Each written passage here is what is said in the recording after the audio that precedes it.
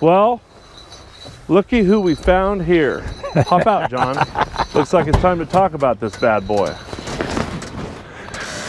So, anyone who's anybody who's in the Bronco scene, who's into off-roading, who's been to any of the Wild Horse events, the Northwest Roundup, everybody has seen this Bronco. I mean, it is everywhere on the internet, across the United States, across the world.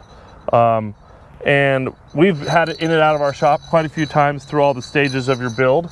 And it just so happens it's back for a few more adjustments. And guess what? It's 12 rigs of Christmas.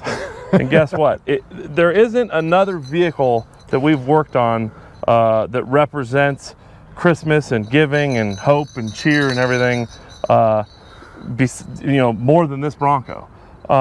So what year is this Bronco, John? 1972, and it's an original half cab. You bought it with the half cab on it? Yes, sir. And you bought it in about 2008 with your son, right? Would be the tail end of 7 or beginning of 8. Somewhere in that time. And you went down to where to get this? Sonora. So you and your son hopped in the truck looking for a project. He's 15 years old. You go down to Sonora, you walk in. Was there any chance that you were going to leave without taking the Bronco home? Man, I wanted to leave when I was pulling up the driveway. It was like raining, like I can't tell you. And this thing from 100 feet away could tell that it was rolled, carnage, rotted, rusted. But guess what? He wanted it, right? It was an original half cab, and that was important. So this is how every rebuild, father-son, anybody's project starts with. You usually get something you shouldn't buy, you buy it anyway, and you embark on the journey, right? Yep. So you got that thing home, and you and your son just went to work on this thing, right? Yeah, we got it off the trailer. I mean, it was Sonora up to Grass Valley. The driver's side floorboard fell out. It was so rusted out. You look at things like how cool it looks with the cab on, and you know that you found it, and you forget to look at the details like body mounts and knock-on fenders, everything else, right? My wife came out, and she was like, just completely had nothing. She didn't know what to say. It's like, you got to be kidding me. Anyway, an hour and a half later, we had the body off of it sitting in the driveway. So this same story has happened across the United States, across the world, over and over, millions of times, right? So you guys spent a year just digging deep into this thing, and then unfortunately, just after 16 years old, he got to drive it, right? But your son passed away, right? Yeah. And so at that point, it's just natural that, look, you continue the project, right? Actually, it went in the backyard for a year. I didn't know what I was going to do with it. And he had 4 really good friends come over. Old man, time to bring it out. So you guys went for it, went after the project. At this time, your daughter was really young. Yeah. But she was out there helping too. And from there on, it's just, oh boy, it's snowballed. Let me just tell you, it has snowballed. You know, there's so much to look at on this thing. We're going to try and cover a lot of it. I know that there's been quite a few videos on it already, but nobody's really gone into detail. So we're going to talk about everything up top. And then what we're also going to talk about is the real meat and potatoes of the build, the engine, the transmission, the transfer case, and the axles. But to start with, let's just look inside, because at any car show, anywhere you go, the interior is really the detail. So once you get in here, I'll get in here, because you know what's in here. I think stuff's crazy in here. So as you can see, what is it? Your daughter's really big into patches, right? Yep, she's collected every one of them. So's the Velcro on the back. So roll cage, wrapped, patches everywhere. You know, some patches like the original Coors patch, I really like. But I mean, you start reading some of these things and your mind just goes crazy. And every truck stop, where do you get all these? She finds them online. There's, I don't know, my son had a lot of them. She just acquires them. So you have interior roll cage. Yes, sir. You have a sunroof in the half cab. Yep. And it is really tight in here. There's things you give up to have a half cab. It's just like a scrambler with a half cab. Yep. You know, there's no space, but that's the sacrifice you make to have a cool looking Bronco, right? Right. So these seats, whose seats are these? Those are Mastercrafts. And then I noticed they're camo. Were you able to order them with the camo? Well, actually, we wound up going down to Wild Horses. This was the seats were the very first purchase my son made with his own money. He was into paintball, heavy duty. He wanted the camo seats. The camo seats are still in there to this day. That is awesome. That is awesome. So Mastercraft seat belts. You got a tilt column here, removable steering wheel so you can get in and out of this damn thing. all auto meter gauges right up here above the steering wheel, which is different because the Bronco gauges are normally in the dash, but you got 4 6-inch speakers in your dash. And a 12-inch subwoofer between the 2 seats and a special built cabinet in behind. You know, it's always important to have tunes. Yeah, yeah. Yeah, I appreciate that. And to be honest with you, the gauges down low are kind of hard to see. Right here, they're in your face, ready to go, right? Yep. So you have a Lowrance in here. Yep. GPS. Steering wheel hanger right there, so you just grab it and pop it on, huh? Yep. I like that. I noticed you have the full width wink mirrors up there. Yeah, they're kind of handy because you can just, without really adjusting or moving your head, you can kind of see exactly what's to your right or to your left side. Up here, that's the controller for the Phytech fuel injection that we'll get into a little bit later, right? The controller's right here. That's actually a backup camera. Okay, so controller for Phytech back. Oh yeah, I mean, you got so much crap here, you can't see to back up, huh? Yeah, everything's in the way. I noticed you got a headset there. Do you wear that when you're driving it? Or just when you're on an event where you could talk to people? Yeah, more so when we're on events and different things like that. And does this have a rugged radio as well? Yes, it's got a rugged radio and it's got a CB radio. Well, where's the rugged in the CB? Right to your left ear. Oh, okay. Okay, and then I got a CB down there, and then I've got rugged handheld 2.5 watt radios throughout, just so.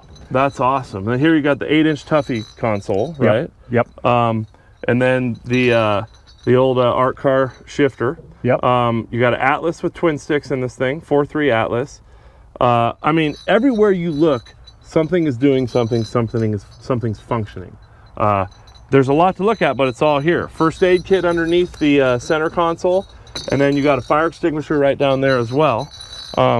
So you've pretty much thought about everything, right?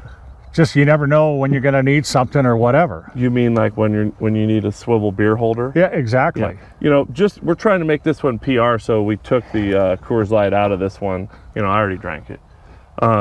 You even got one for the passenger, huh? Gotta have it. Drink holder and the oh shit grab handles there. Yep. And one of my all-time favorite parts in any Jeep or off-road vehicle, right there, the levo gauge on the dash. So, you know, you always need something like that to tell you when you're just about to screw up, right? When you're in trouble, yes. It's never helped me. It's never helped me. I've always taken it past the point of no return. Anything else that really stands out inside this thing? You've kind of covered everything. It's gotten crazy over the years, and it continues to get crazy. I mean, everywhere you look, there's just switches and levers, and I mean, here's your battery shut-off switches. What's this in-out switch right here? That's for the rear suck-down winch. Oh, it does have a rear suck-down winch. That's really cool. So you just reach to your left and click on it. Yep. Yep. Phone holder in there, the RAM mount for the phone holder. So, all right, John, we saw in the back, we saw inside. Let's take a look under the hood here. Those are awesome hood latches. And they're lockable. Well, and before we open the hood, tell us about what you got going here. So this is a carbon fiber wrap. So it's a steel hood, or is it fiberglass? No, it's a fiberglass hood. One of the things is the old hood was heavy and the struts and everything, and I couldn't repair it anymore. So fiberglass hood, did a carbon fiber shocks wrap. Coming up through. You built all these. My son actually, before he passed away, he cut those in the driveway with the jigsaw. That's awesome. Yep. And for wintertime, I've got this made. This is a louvered panel underneath here. When we open it up, we'll show it from the bottom. Yeah. But so there's louvers here, and then there's actually a scoop here, but you block both of them off because this morning it was 28 degrees, and it keep the engine warm. More so for the rain. And for the rain, yep. Well, let's look underneath this bad boy. Well, there she is. So tell us about this engine. This is what, the third engine in this Bronco now? Had the factory engine, which was the 302. I don't know. It was leaking. It was just wore out, tired. I had a 347 in it for, probably 3 or 4 years. The last time I drove it, it had the 347 and a 4-speed manual on it. It sounded good, but it just didn't make it happen, did it? No. Now, this one is a Ford Performance Z460. And which anybody can get this right from Ford Racing, right? Right, go right to Ford Racing. And it's a small block, 460 cubic inch. Yep. Built on their Boss block, so not it is. On the 302 block, but on the 351 Windsor block. Correct. Yeah. Okay. And do you know the approximate horsepower it has? Well, the engine, they dyno these engines because they're full-blown race engines. 575 on the horse, 575 on the torque, just the long block. Yeah. Okay, so when we put it together, I did all this in the garage and in the barn at home. And that's another thing people don't get.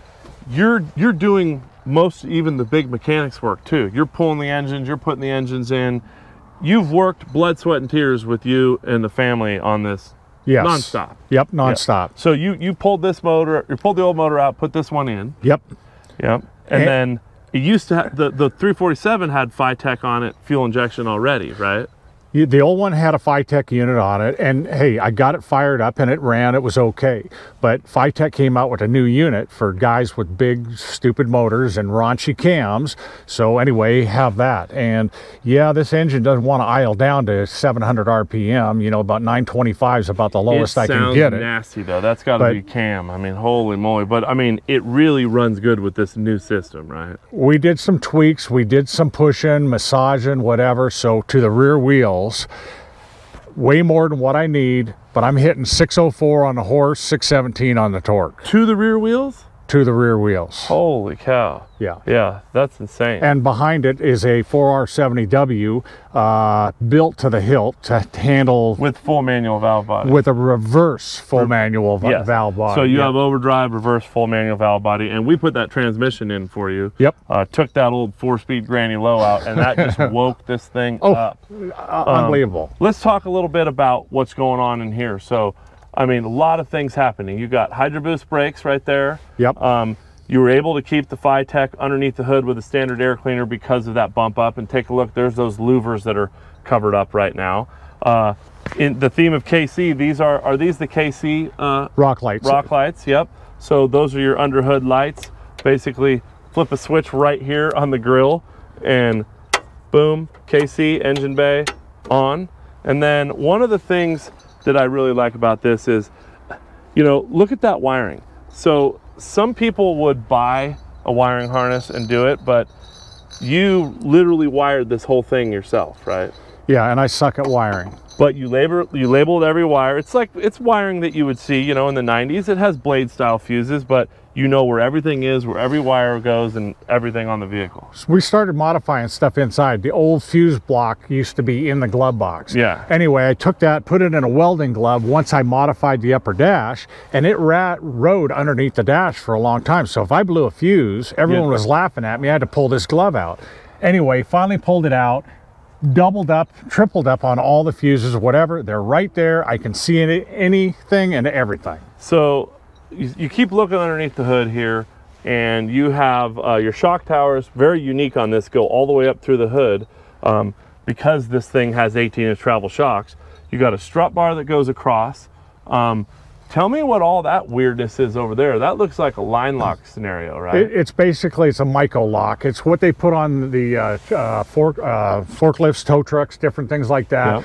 When I'm on a super steep incline, if I need a parking brake, that's my parking brake right there. Hydraulically, it's always important to have an e-brake, and those are the best e-brakes out there to get, the Myco locks. Hydraulically locks up all four corners. Yep. This has PSC hydro assist steering in it. PSC, well, we're about to put a PSC pump back on it.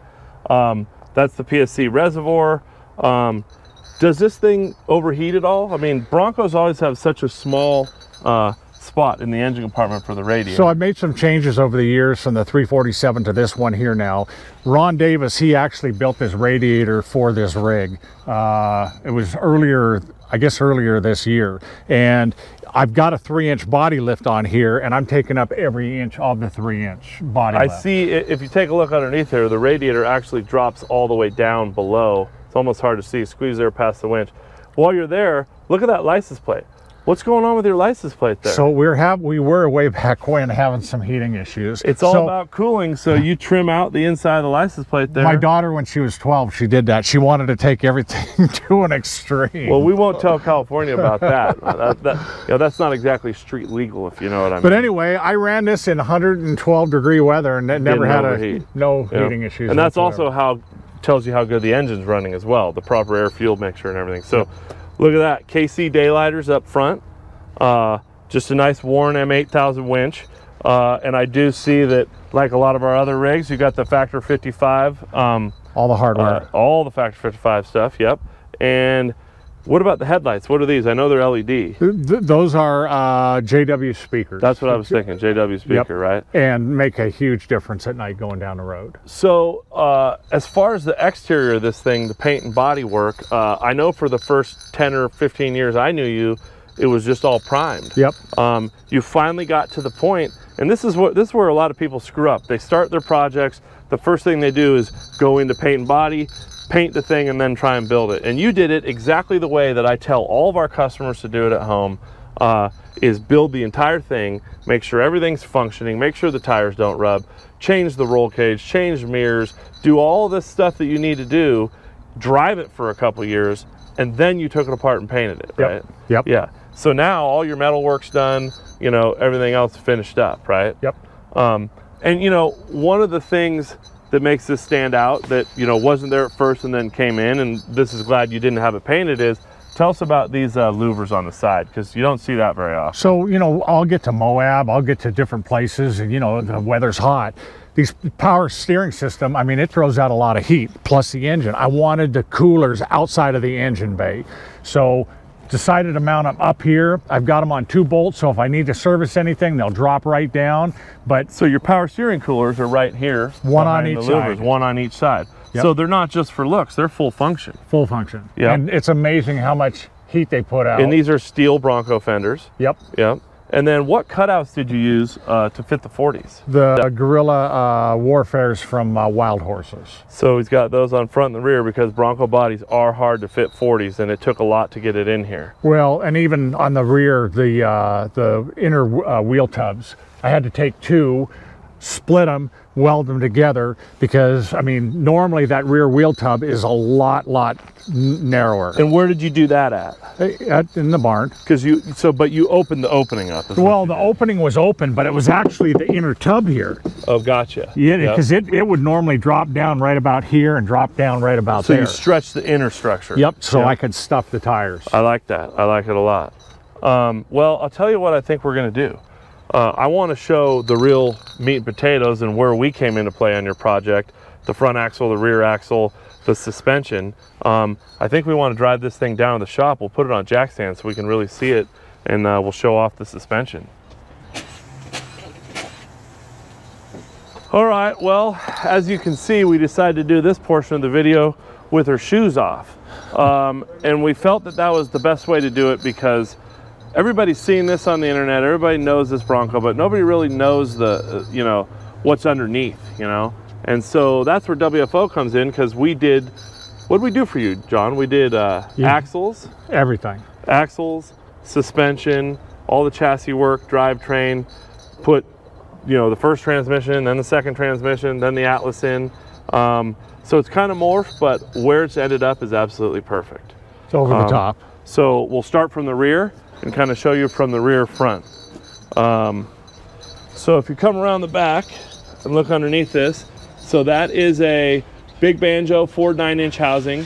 So John really wanted to keep it forward underneath here. So this is a full width housing, which you would find like on a 78, 79 Ford F-150. And this is actually a Curry housing that they made for it. So stronger housing, stronger tubes. Now, what isn't normal about this is we built this custom truss all the way from front to back. And then we also added full floater Dana 60 spindles to it. So while you're underneath here, you can see there's John's suck down winch we talked about earlier. Goes right to the back of the diff. And you can also kind of look up top and see his upper link. So this has a dual triangulated 4-link with FK heim joints. And those upper links are 1.5-inch quarter wall with FK heims. Basically, they're a 7/8, 7/8 with our 5/8 misalignment spacers. You can see right here, air bumps on both sides, King air bumps to go along with the King shocks. So let me walk over here to this corner, and I'll get my shadow out of the picture, and we'll talk a little bit more about what's going on here, because something untraditional is we got a full float wheel hub right here. So the guys over in the diff shop and Alan went ahead and welded Chevy, or actually they're big bearing Ford Dana 60 rear spindles onto the 9-inch housing, fixtured it up. These are Dana 60 8-lug wheel hubs. And then something we just did, Alan did over in the diff shop, is we modified it and made the wheelwood brakes fit on there with 4-piston rear wheelwood calipers. And the blue goes great with the King and everything else. So this has a 1-piece flange 35 spline chrome moly Yukon axle shaft. going through this housing, and it measures 69 inches wide at the wheel mount surface. So it's a nice wide rear 9-inch, fully trussed. You can see the air bump. We built some air bump brackets there. And then one of the real important things here is the rear sway bar. So this is not a small, you know, spline sway bar. This is a 35 spline bar. We got this from CarTech. This is the Cal Pre-Fun arms. These are built aluminum. And then we went ahead and built this outer piece here to double shear, and it has 3/4 5/8 heim joints on the sway bar drop down. So everything way overkill and beefy. And this is the key to making a Bronco handle good with trailing arms or a dual triangulated 4-link. So that leads me into obviously the favorite part of this build. This is a custom set of trailing arms that we built here in the shop. Kevin designed for John's rig. As you can see, King 2.5-inch shocks. So this front shock is a 2.5 by 12, and then the rear shock is a triple bypass 2.5 by 14. This thing has approximately 18 to 20 inches right at the wheel of wheel travel, which is insane out of a short wheelbase Bronco. Once again, on both ends of the control arms, FK heims with our misalignment spacers, tube inserts, everything. John went with the best on everything. Got our limit straps in here. If you sneak in behind the limit strap, you can see the third member. So that's another really cool thing about this build. So this has a mega high 9 with 488 gears, and it has ARBs front and rear. The key to making this thing drive and handle good is having the ARB in the rear. It doesn't have any click, bang, or push, you know, like you'd have with the Detroit locker. The rear driveline is a 1350 CV rear driveline, and it has a spare one up underneath the rig. And then it also has a 4.3 Atlas mounted behind that 4R70E. As you can see, when you got a short wheelbase Bronco, the damn link mounts all almost come together. Got a really nice clean skid plate belly pan. I believe actually back in the day, Mitch built that cross member when we mounted in this Atlas.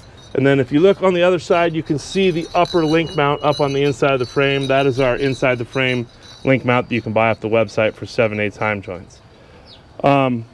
We'll start working our way to the front here. And the front is something that we like to do on a lot of rigs, as you guys know. We went ahead with a radius arm setup. And the reason we did the radius arm setup is you got short wheelbase, you got a lot of weight up high. It's fairly tall, being on 40s, and Broncos just inherently do not handle well on the road. They do great off-road, but they tend to be tippy on the road. Well, a factory Bronco had a radius arm, right? They did it for a reason. Calculated amount of bind, as I like to say. So take a look here. You got one of our Duraflex joints up at the frame to take any vibrations out. You work your way down the radius arm. It's a 2-inch quarter wall lower link, and then 1.5-inch quarter wall upper link with a 7/8 heim right here. Now at the axle, those are our radius arm brackets that just have Delrin bushings down in the pockets. You can see the air bump hits right on the upper radius arm, which is kind of nice because when it hits this upper link, you also have the polyurethane of the link dampening that noise and sound. As you see in the front, there's something completely awkward about these shocks, and that is the fact that come up on top here, they're sticking through the hood. So we don't normally build with that tall of a shock. It's hard to get the suspension to function, to get the driveline to actually droop out that much where it matters. But John says, you know what? I don't care, you're putting these shocks in. And these are, believe it or not, these are 18-inch travel King coilovers. I mean, the body stops all the way down here. So all the way up through the hood, we got it at a decent ride height with a ton of travel using the 18-inch shocks. We wouldn't normally do that. So this has a custom front end that we also built for them. So this front axle started its life as a Dana 60 in the front of a van conversion. So we brought it in here, and as you can see right here, we have reed knuckles and reed C's. So the boys over in the diff shop cut the C's off, got new knuckles, new C's, and we welded them on. So this is a 69-inch wide, and believe it or not, a low pinion Dana 60. and it has our crossover arm. We put PSC Hydro Assist on it. We built the track bar bracket as well, get all the angles to match. You know, in able to keep everything flowing well and fitting right, we left the tie rod down on the knuckles, just went on top of the knuckle, and then put the ram right above it. Then you got your drag link and track bar. So it really made it easy for us to get everything in here and fit it by leaving the tie rod down here. And it doesn't seem to be a problem because this rig has gone over the Rubicon, gone to Moab, and it's still making it. Much like the rear, just lately, the boys went ahead and put these brakes on. So we have in the front 6-piston wheelwood disc brakes, and then Spider Tracks hats and rotors, and we built a custom mount to fit that in there. If you come over here and look from the side, you'll see that even though it has a low pinion Dana 60 in it, the driveline angle is perfectly lined up. And that's because when we put the new C's on it, we rotated the pinion up a ton. I think it's about 15 degrees rotated up. Now you can only do that when you're putting new C's on so you can give it good caster. So we run about 6 degrees caster in this because it's short wheelbase and it has hydro assist steering so that it can drive good down the road. As you can see, he has Wild Horse's power steering conversion in here. Pretty simple, Heim joints on all the steering components, all FK rod ends. Just a really great functioning suspension setup. One of the things we did on this a while back, and you'll notice that this is not a standard yoke, there's a flange on that. And it also has a long slip front driveline. So back 5 years ago or so, when it had the Dana 44 in it, the low pinion of the Dana 44 was not turned up and it had a lot of suspension travel, and the driveline would actually bind when it droops out, right? So we do this a lot. We really like that the Toyota flange and the long ears of the Toyota U-joint can actually get about 42 degrees of angle. So this rig at full suspension travel, no U-joint bind in any of the drive lines, and we hate to say we put Toyota parts on a Bronco, but you know, we're taking the good stuff they made and making it work for us. Other than that, there's not much to say about the suspension. Trailing arm rear, triangulated upper, radius arm front, has a sway bar in the rear, no sway bar needed in the front due to the radius arms. Now if you 3-link it, you would have to have a sway bar to get this thing to drive good on the road. But with the radius arms, with the calculated amount of bind, this thing handles great on the road, handles great on other trails. In fact, John's just sitting here in the back. All right, so the reason I really wanted to show the suspension and axles of your rig is to let people know that this is not just a car show rig, is it? No, we use it. He uses it and he drives it to the events. What are some of the events you've taken this to? We've been to Buena Vista, Colorado to the Super Celebration, Bronco Super Cell. We've been to Moab, Bronco Safari. You've taken it on the trails in Moab. Yes. And I personally know you ran all the way through the Rubicon in this thing. As it is, no dents, no dings. No, you know. We got a few scuffs underneath, but my daughter Sophie, again, she fixes that right up, but no body damage. So a lot of people can build a nice looking Bronco, and early Broncos are famous for this, right?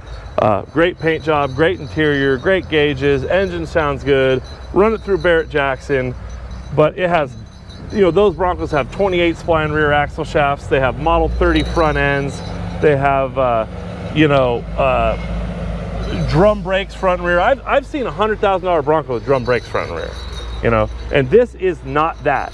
This checks off every single box. Ready to go four-wheeling, ready to drive down the freeway, ready to take your lady out to dinner, valet park it, you know, everything. Before I got to the point, I got hooked up with you guys, and you guys got me pointed in the right direction. I mean, I had the 40s on it. I did a bunch of crazy stuff, and nothing was working. I mean, I'd get this thing up to 55 mile an hour, and I was scared to death. Now, I'll run this anytime we make a modification, whatever. I get over on 80, over Donner Summit, in the truck lanes, doing 70 mile an hour, turn around at truck lanes all the way back at 70, and it's no hands, one finger. It takes a lot to get a project to drive like that. You know, over all the years, it just keeps getting better and better and better and better. It almost doesn't make sense. It almost does. And one of the last things we did is took the Detroit locker out of the rear and put an air locker in. We've been telling them that for years. And I mean, that is a huge difference. But is there anything else? I mean, the project never stops. So if you see this at a car show and you've already seen it before, you got to stop by and look at it and look for the new stuff, because every day you're doing something different. But is there anything else you're going to do? What's your next step on this? I think just we're going to enjoy it. Me and, you know, my kid, we're just going to get out. We're going to try to hit some trails this year or in 2023 and get on down the road. I mean, and let me tell you, he's not going to stop messing with it. He may say that, but you know, I know what's on everybody's Christmas list, and I know you still have a really long Christmas list. I got a few little things. Come on. Well, one of the things we never really talked about is some of you guys who've seen this Bronco know that this thing has been in primer for the last 8 years. And this is something that we like to tell our customers about, and that I want to let you guys know about too. So when it's a work in progress, and let me tell you, this is a work in progress and always has been, one of the biggest mistakes is to take your vehicle and get it painted first. So if you say you're going to bring a painted vehicle to my shop and then have us build it, we're going to say no. So John did this the right way. So he had this in primer for the last 8 years. And every time he changed something, opened up a wheel well, added louvers, trimmed the rear fenders, you know, brought the flares up, all the work he's done to it. When it's in primer, you can just stop, go back to it, cut metal, weld, go back together and re-primer it. And all you, the bought not built guys, as they like to say, this will give John just a little bit more street credit. So this vehicle right here, this gray paint job, which is a great paint job, just a tiny bit of orange peel. So John did this in his garage and in his driveway. So all you guys that say that your project isn't attainable, you can't paint it, you can't build it, he's out there with an airless painting this thing, you know, in his driveway. And I mean, the paint job looks amazing.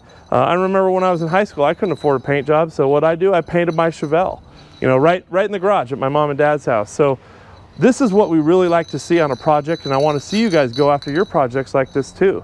I think it's about time I take it for a ride though, so I'm going to get in this bad boy. I haven't driven it since the big motor and the automatic, so we'll see how she goes. Let's see if I can get in this bastard. Oh, woo, not bad.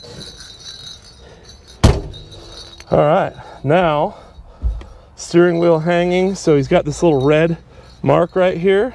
And you line the red mark up and boom. That way the wheel's centered while you're going down the road. We'll get our seat belts on and get headed out.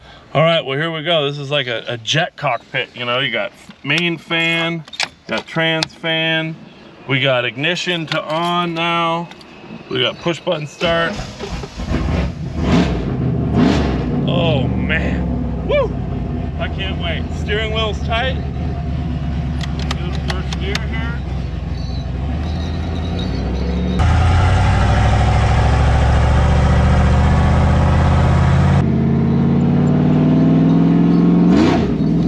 Oh, she sounds good.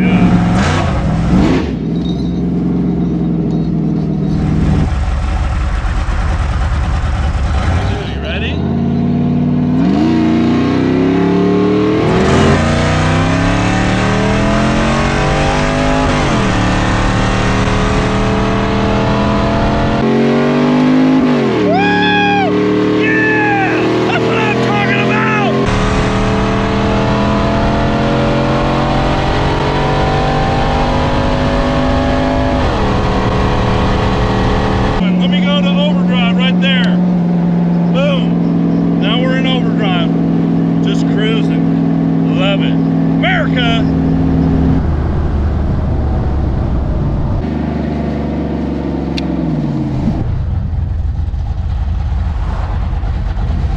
Definitely get your blood flowing, let me tell you.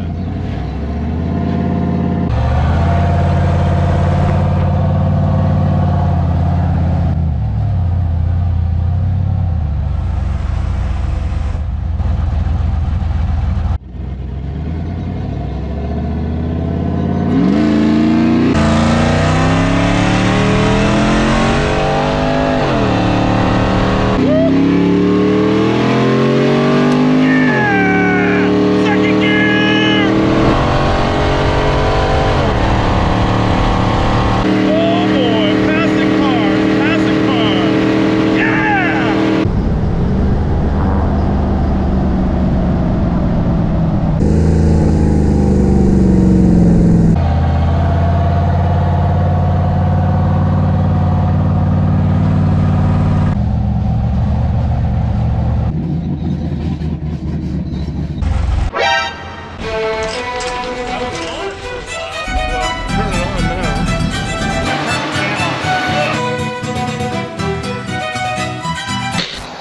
Well, just like classic WFO form, looks like I broke it. John told me to drive it like I stole it, so I did, and I kept it to the wood. Apparently the water pump on the new engine, the gasket didn't go on so good, because look at that, she's bleeding. Big wet line all the way down the parking lot. So here he is, ready to take it home. We got a real cool, 12 rigs of Christmas video, and it's got to stay here. We got to put a water pump gasket in it. My bad. Ho, ho, ho. Following day.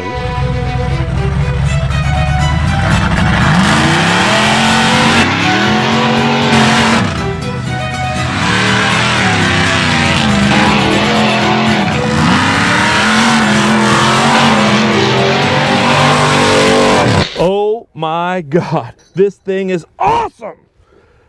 Anybody needs to feel that kind of horsepower under your foot. I think he might have slipped up. It might be 600 at the crank, maybe about 350, 400 at the tires, but it's everything as expected. Well, this pretty much sums it up for our WFO's 12 rigs of Christmas, and probably not a better vehicle to go out on the last day, because you'll never find this again, and it just speaks Christmas cheer and excitement and fun. So until next year, see ya. Merry Christmas, everybody.